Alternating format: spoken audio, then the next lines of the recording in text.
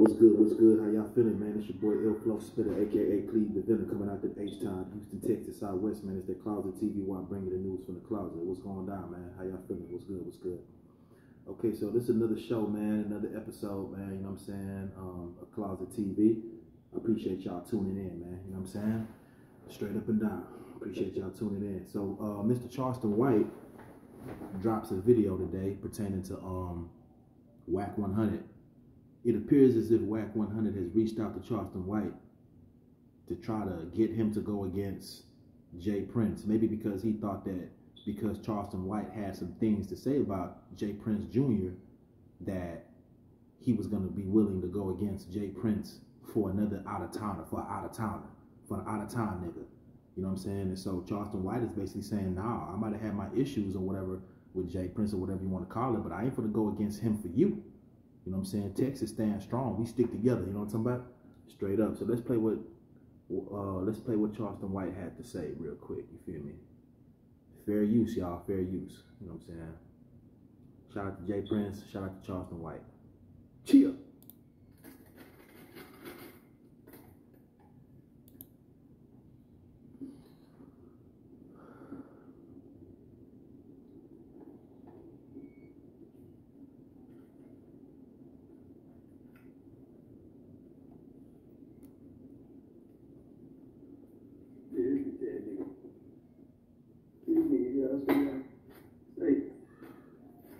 Guess who tried to call me last night?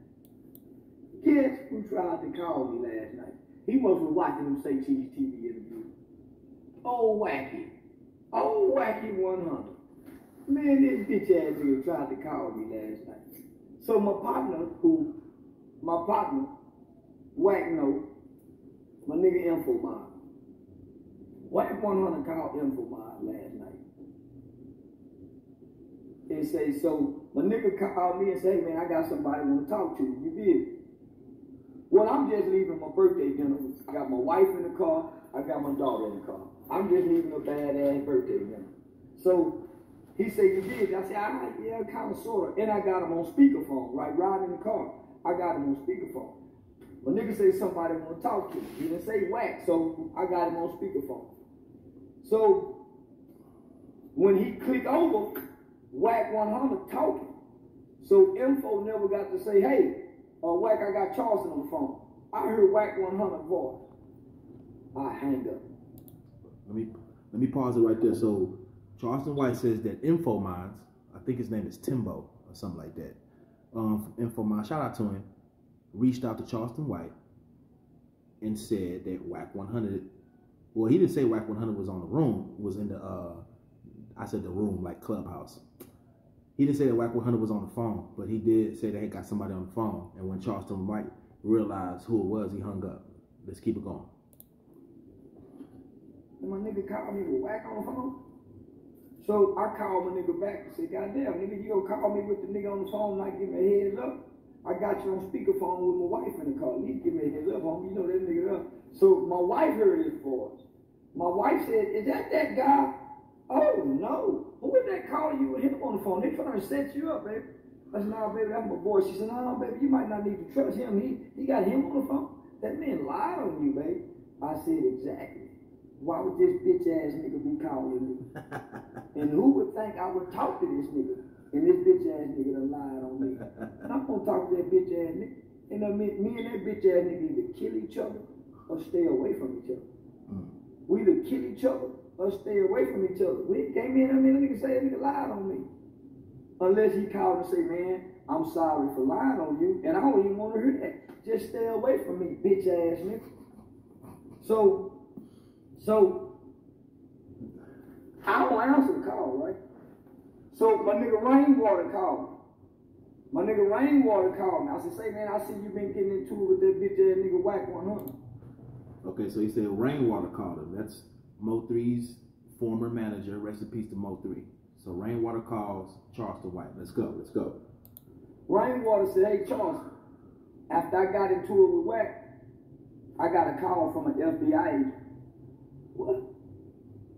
He said, after I got into it with Wack100, I got a call from the FBI agent. That's crazy. So Charleston White is saying that Rainwater hit him up, called him, It said that after Rainwater himself got into it with Wack100, he got a call from the FBI, the Alphabet Brothers, the Alphabet Boys. You know what I'm talking about? That's kind of crazy though, bro.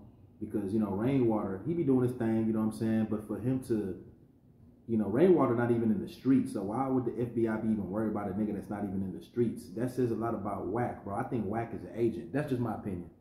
That's just my opinion. Fair use. Ask me about the most 3 cases. What the fuck? I told y'all. I told y'all that nigga was with them people.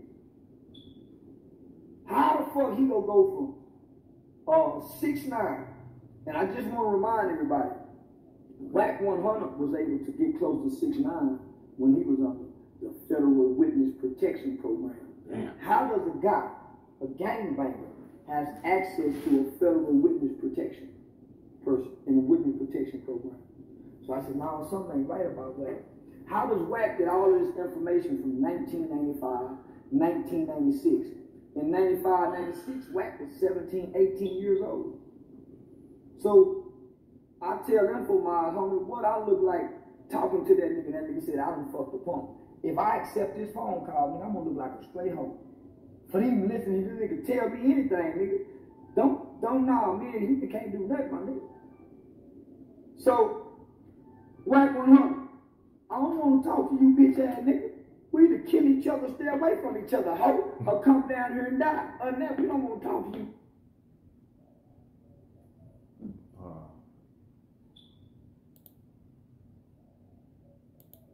He was Rainwater. Oh no, homie.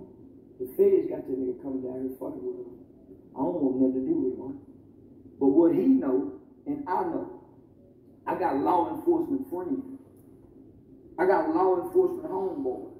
And they said, say homie, stay off that Clubhouse app. That's a law enforcement social media app. Why do you think you don't see 2 Chainz on there? You don't see Kevin Gates on there. You don't see no rappers on there talking. All street niggas. Charleston White does have a point. I don't really see a lot of mainstream rappers on Clubhouse. Does have a point. Keep going. Talking street shit to other street niggas around the country. And you can't see no face. So you don't know if it's an undercover police officer playing street. Yeah, nigga, we know. And how does Wack get all the FBI's information? Soon as Wack100 and Rainwater get into it, all of a sudden Rainwater get contacted by the FBI.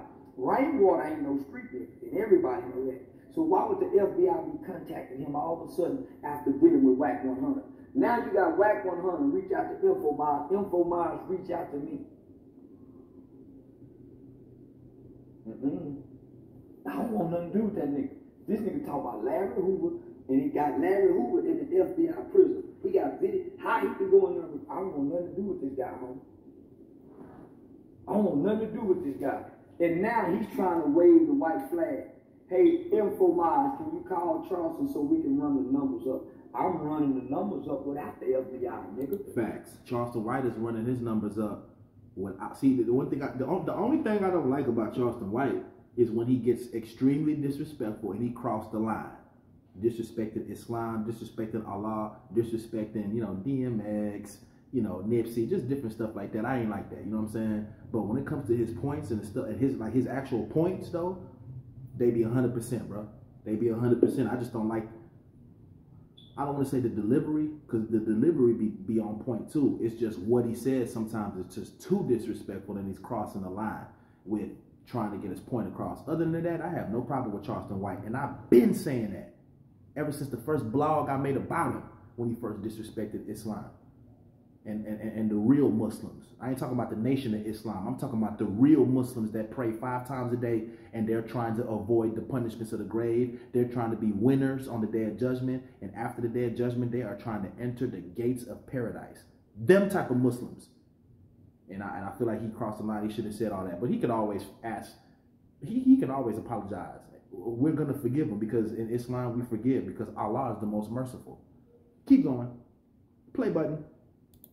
I don't want you, man. I'm running my numbers up without the FBI. But what you do know is, nigga, I told the truth. because somebody whispered in my ear, that's law enforcement, and said, hey, stay away from Clubhouse and Wack100. He's the bait. Snow Billy, Pistol Pete, Jay Print, all these people have been drawn to this web. He's like the magnet for the streets. That makes sense. Wack100 is baiting people into a cesspool of negativity and beef and drama and slander and dry snitching, self-snitching, snitching, you know what I'm saying? And, you know, of course the Alphabet Boys are watching. Hell yeah, they watching. If you notice, Jay Prince is not going back and forth with no damn Wack100. They're not even on the same level. Why do you think Jay Prince is going to respond to any of those threats and any of those, you know, disrespectful comments and threats and all of that, bro? Nah, I don't think Jay Prince will ever respond to that. Straight up and down. Niggas is campaigning, so, you know, an election might take place. It is what it is. They come for and I'm running from them. Not only that, the FBI just made state government just made a big sweep with state RICO charges. Stay away from Wack100. So why would Wack100 be calling me? Man, let's talk. Let's run the numbers up. I'm running the numbers up without you, nigga. Squad business. Let's run the numbers up. Look at that. Just imagine that. Wack100 calling Charleston White because he knows Charleston White is controversial. You know what I'm saying?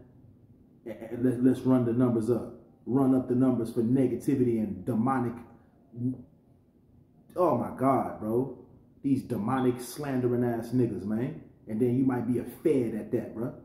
That's crazy. You call Charleston White to aid and abet you with slander and hate and negativity. And I'm not saying Charleston White is an angel, but at least he's advocating for positivity in certain type of ways. I just don't like certain stuff he be doing, and I've called it out. I'm not friendly about none of the stuff that I be calling out too, straight up. But when it comes to what he really stand for, you know what I'm saying? Yeah, I do believe that Charleston White is, you know what I'm saying, an individual who has a delivery that get the attention of people. I just feel like he crosses the line too much, and I've said that plenty of times. But I respect what he does when it comes to the positive stuff. And you got Wack100 baiting niggas in so that the feds can be watching their asses. Ridiculous. What you talk about? You don't see all them Say Cheese TV, the way them motherfuckers, ain't nobody ever done that on Say Cheese TV. Video, and them numbers is, ain't nobody doing that. Nobody's numbers is bigger than mine. Wack100, NBA Youngboy, Kevin Samuels, Snow, ain't nobody YouTube numbers bigger than mine. So this is what my police buddy, law enforcement friend told me. That's a part of the entertainment circle. He said, hey, have you noticed the only platform that don't monetize and pay anybody is Clubhouse. Clubhouse don't pay $1.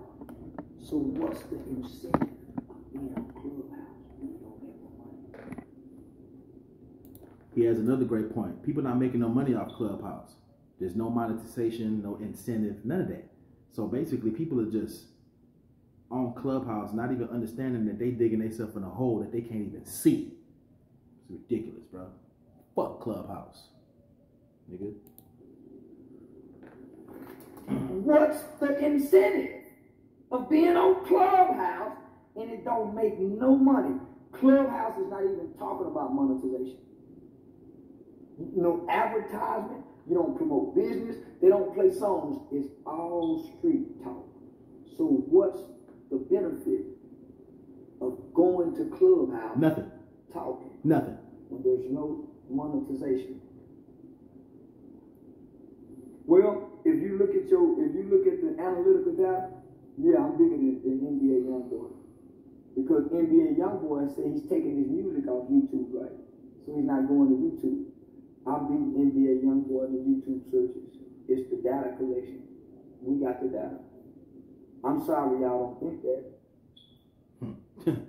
We're going to stop that right there. Shout out to Charleston White, the positive version of Charleston White. Not the nigga that say I rape women and talk bad about the creator and Muslims and the Christians and all that. Not that Charleston White. The Charleston White that make that talk like he got some sense, I rock with that all day. Squad business. You know what I'm saying? That nigga got the balls to say stuff that you idiots, that you cowards ain't got the balls to say. You know what I'm saying? So shout out to him. So what I get out of this particular video was that Wack100, Charleston White don't rock with you. You know what I'm saying? And I advise the whole industry not to rock with you, bro. You're a negative person. You're pushing 50, and you promote pure hate, nigga. You promote slander. You promote hate. You promote digging your nose in people's business. You promote violation of privacy. You promote disrespect.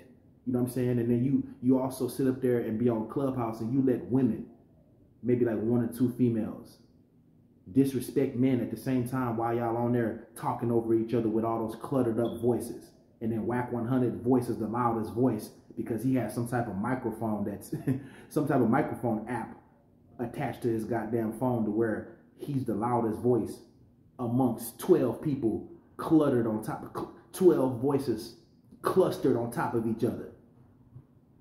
Flat out ridiculous, man. Anyways, man, shout out to Charleston White, the positive Charleston White. You know what I'm saying? Wack100, I have no respect for you. I hope you change though, because everybody can change. You're still alive, you're still breathing. Everybody can change. Every day you wake up is another day every day that you wake up is another day of mercy from the Creator, the Almighty Creator. You feel me? So hopefully Wack100 get it together, bro. But if you know better, you show better. If you knew better, then you do better. Wack, better act better. Wack, better act better. Straight up and down. So anyways, man, it's your boy Flow Spitter, a.k.a. Cleve the Villain, coming out to H-Town, Houston, Texas. Southwest, man. Niger boy, Nigeria. Yes, so my brothers. You know what I'm saying? It's that closet TV where I bring you the news from the closet. You know what I'm talking about? Southwest, nigga. H-Town. You feel me? Yeah, you know what's up, nigga. I'm finna get up out of here. God bless you. And God bless y'all families, too. You know what I'm saying? I love y'all. I love all my subscribers. You know what I'm saying? Much love to y'all. You know what I'm saying? Wack100. The stuff that you doing is whack. And it ain't 100. I'm gone. Cheer.